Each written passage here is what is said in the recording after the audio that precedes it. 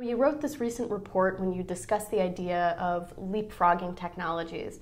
And I was hoping that you could tell me a little bit about sort of the technologies that you discuss in the report. So when thinking about the four kinds of technology that we're really promoting here, it would be cloud, social computing, big data, and 3D printing. And of course, there are many other kinds of technologies, but the reality is that within the IT sector, these are the four technologies which have huge impact, are underutilized today, and really offer a platform that others can build on. When people think about cloud computing, they're often thinking about the movement from CapEx to OpEx, from investing in your own infrastructure and back-end systems, servers, etc., to being able to license or lease technology.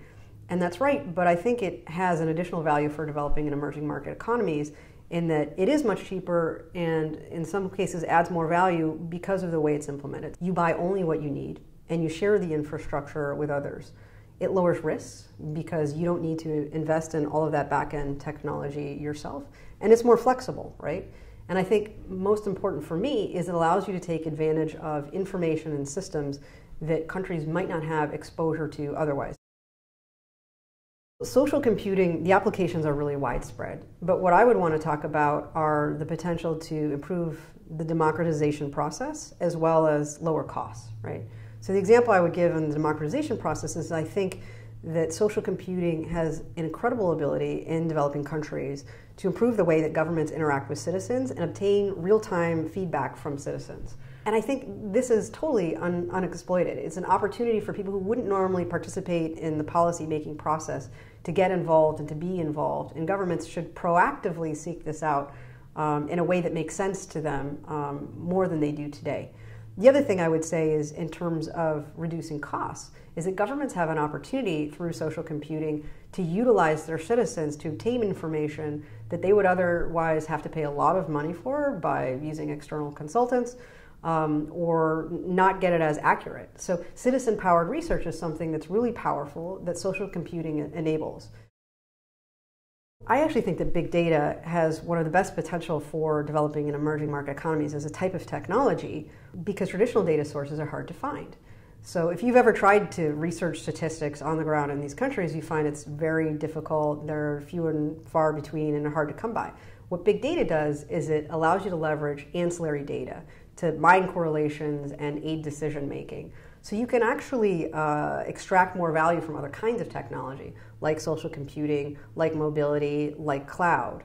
And big data is already being used on the ground to, let's say, predict the spread of disease, to help farmers quantify harvests and correlate them to weather patterns, to help the transport sector. And at our company, we actually work very closely with Conservation International to implement something we call Earth Insights. So countries are actually using this in order to measure their biodiversity and species loss and figure out what's the right way to address that better. And they just never had that data before and were never able to think about what's the right way using data to make it happen.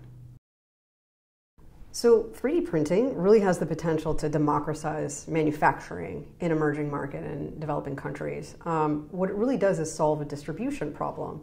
So you can take amorphous materials and turn them into any kind of shape that you want at the push of a button. So whereas before you would say in order to create auto parts, you'd have to import them over expensive roads, etc. And now you could just print them on site. So 3D printing already offers an opportunity to do hearing aids, to create agricultural tools on site, to do braille materials. And the potential to do more is significant. So is it expensive? Yes. Is it cheaper than building your own factory on site? Absolutely. And there's where I think the potential lies, because like mobile operators working in these countries who sell cell phones for a minute or here, 3D printers could offer the same kind of opportunity to print small quantities of goods that are needed locally.